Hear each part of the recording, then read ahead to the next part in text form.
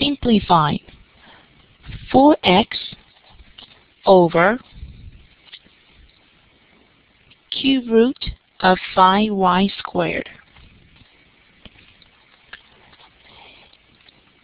Here, to get rid of the cube root of 5y squared, we're going to multiply the cube root of 5y squared on top and bottom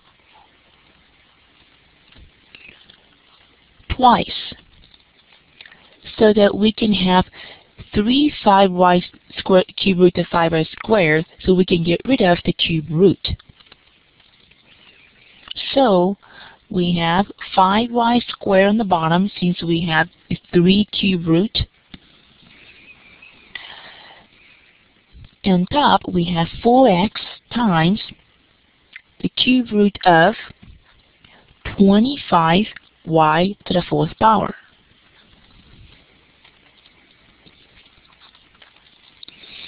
Now, cube root of 25y to the 4th power can be canceled, can be simplified.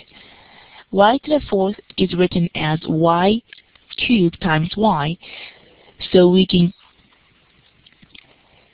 get the y out, so the y times cube root of 25y.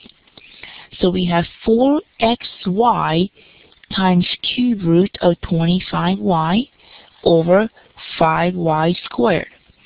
One y's can be canceled, so the answer is 4x times cube root of 25y over 5y.